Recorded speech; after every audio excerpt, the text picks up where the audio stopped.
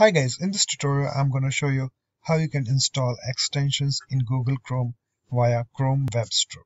As you can see that I'm already at Chrome Web Store, and you can open it by typing in address bar like chrome.google.com/webstore.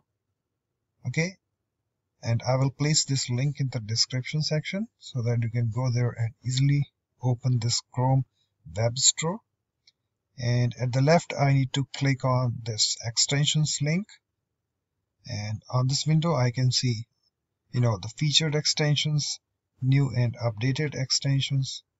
And if I scroll down, as you can see that we have this life hacker pack, product hunt gems, and many other extensions we can see over here. Okay, suppose we have this, at the left we have this category section.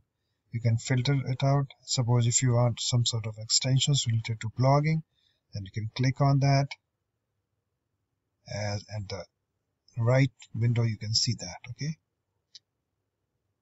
so many extensions related to blogging. Okay, like Tumblr, Cortex, Google Voice, add this. Okay, Twitter, we have this Twitter over here. So many extensions, you can check it out. Okay,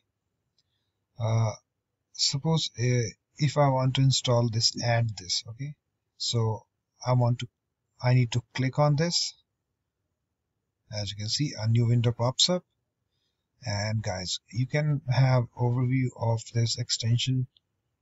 Okay, you can read it, and you can have reviews also. Okay, you can take a look at it and the support they have.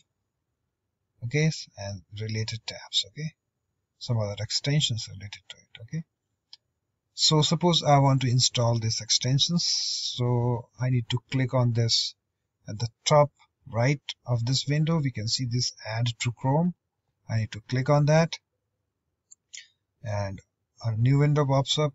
We need to click on add extension,